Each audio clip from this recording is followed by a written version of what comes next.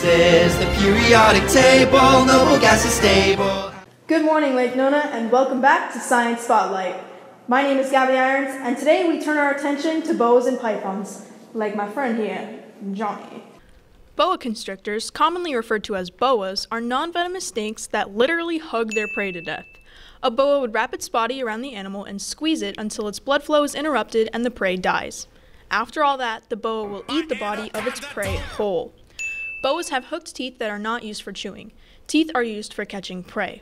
They also have heat receptors that are used for detection of warm-blooded prey. Other than that, the boa uses its sense of smell to find its victim. These snakes feast on small mammals such as rats, squirrels, and bats. Boas are considered New World snakes, meaning they're only found in the Western Hemisphere. Females actually give birth to live babies, delivering up to 60 babies at a time. And now it's time for a quiz. This week's question is, how long does it take a reticulated python to kill and swallow a whole adult deer? Is it A, 5 minutes, B, 60 minutes, C, 8 hours, or D, 24 hours? Lock in your answers now. The answer is B, 60 minutes. Records have shown that reticulated pythons can cut off a deer's blood circulation in a matter of seconds. It's the swallowing that takes the most time.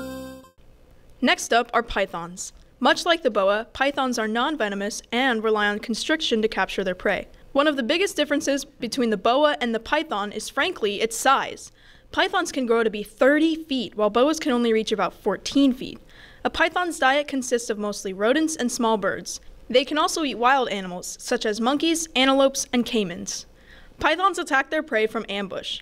Pythons also have heat-sensing organs, which help them locate the prey. They are well camouflaged and usually hidden in the trees.